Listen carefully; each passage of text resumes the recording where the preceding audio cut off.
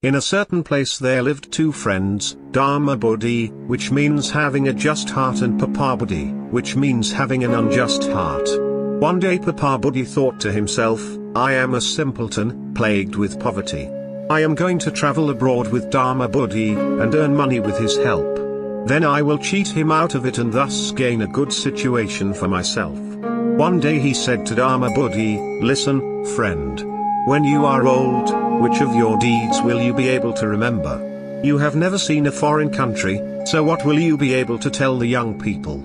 After all, don't they say, his birth has borne no fruit, who knows not foreign lands, many languages, customs, and the like. And also, one never properly grasps knowledge, wealth, and art, until joyfully one has wandered from one land to another. Pâpabuddhi, as soon as he had heard these words, took leave from his parents with a joyful heart, and one happy day set forth for foreign lands. Through their diligence and skill, Dharmabuddhi and Pâpabuddhi acquired great wealth on their travels. Happy, but also filled with longing, they turned homeward with their great treasure. For it is also said, for those who gain wisdom, art, and wealth in foreign lands, the absence of 1 hour has the length of hundreds. As they approached their city, Pâpabuddhi said to Dharmabuddhi, friend, it is not prudent for us to return home with our entire treasure, for our families and relatives will want part of it. Therefore let us bury it somewhere here in the thick of the forest and take only a small part home with us. When the need arises, we can come back and get as much as we need from here. For they also say, a smart man does not show off his money, not even in small amounts, for the sight of gold will agitate even a good heart. And also, like meat is devoured in the water by fish, on land by wild animals, and in the air by birds, he who owns money is everywhere at risk. Upon hearing this, Dharmabuddhi said, yes, my friend, that is what we will do. After having thus buried their treasure, they both returned home and lived happily together.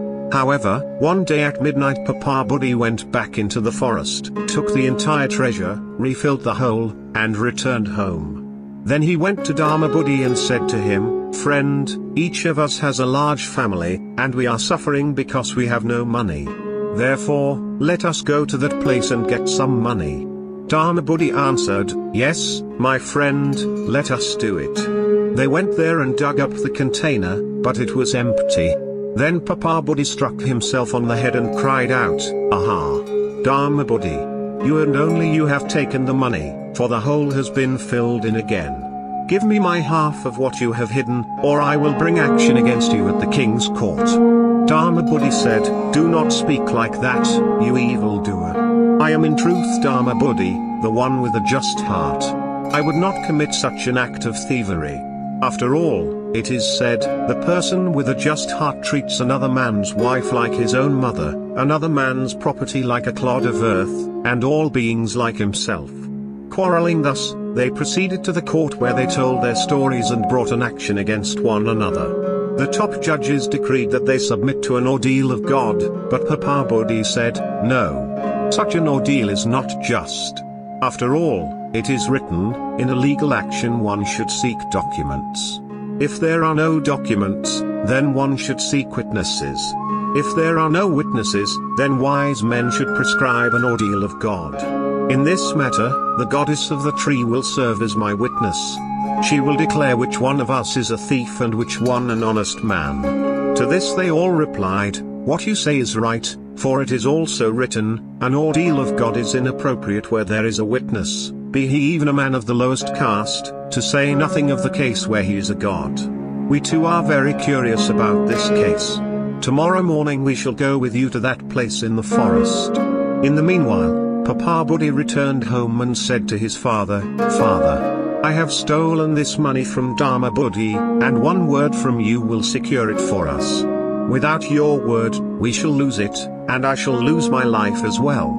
The father said, Child, just tell me what I have to say in order to secure it. Pâpabuddhi said, Father, in this and such a place there is a large mimosa tree. It has a hollow trunk. Go hide in it. When I swear an oath there tomorrow morning, then you must reply that Dharmabuddhi is the thief. Having made these arrangements, the next morning Pâpabuddhi bathed himself, put on a clean shirt, and went to the mimosa tree with Dharmabuddhi and the judges. Once there, he spoke with a piercing voice: sun and moon, wind and fire, heaven and earth, heart and mind, day and night, sunrise and sunset, all of these, like Dharma, know a man's deeds. Sublime goddess of the forest, reveal which of us is the thief. Then Pâpabuddhi's father, who was standing in the hollow trunk of the mimosa tree, said, Listen. Listen. The money was taken away by Dharmabuddhi. Having heard this, the king's servants, their eyes opened wide with amazement, searched in their law books for an appropriate punishment for Dharmabuddhi's theft of the money. While they were thus engaged, Dharmabuddhi himself surrounded the tree's opening with flammable material and set it on fire. When it was well ablaze, Pâpabuddhi's father emerged from the hollow tree. His eyes streaming, he cried out bitterly. What is this? They asked him. He confessed everything and then died. The king's servants forthwith hanged Pâpabuddhi from a branch of the mimosa tree, but they had only words of praise for Dharmabuddhi.